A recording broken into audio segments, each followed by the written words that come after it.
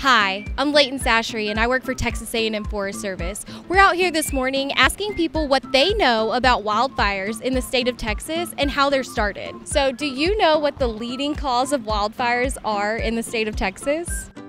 Not really. Do you have any good guesses? Cigarettes, maybe? Cigarettes. Cigarettes. Cigarette butts? Cigarettes, maybe? Cigarette butts? I don't know.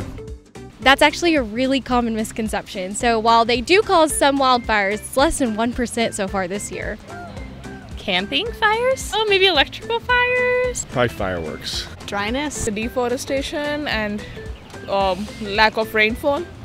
That's a great answer. That has a lot to do with it, and the fire environment has a lot to do with when wildfires grow. Maybe like, reflection from a glass, reflects from a car, let's say mirror, and then the sun, due to sun, sort of align perfectly and then reflects back and then it has a center of focus and that starts a fire. Like people?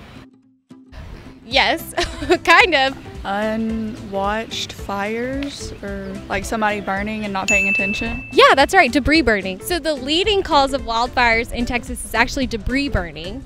Second to that is equipment use. So think like farm equipment and cars. Do you know how many, like maybe a percentage of how many wildfires in Texas are human caused? Well, probably a lot of them.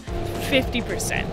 I would say 50%. 75. I'd say probably most, like 70% of them. 70%? Maybe 70%? All of them? Close. I'm gonna guess 90. Really good, 90%. So 9 out of 10 wildfires in Texas are preventable. Okay, my last question. Do you know who says only you can prevent wildfires? You? Great. Yes. Oh, the bear? No, I didn't grow up here, so I don't remember the name. The bear. The wildfire bear. Smokey the Bear. Smokey. Smokey the Bear. Smokey the Bear. Yeah, awesome. Smokey the Bear? Yeah. Smokey the Bear. Yeah. Oh, yeah, we got to keep that one going. Yeah, Mostly know it. I hope so.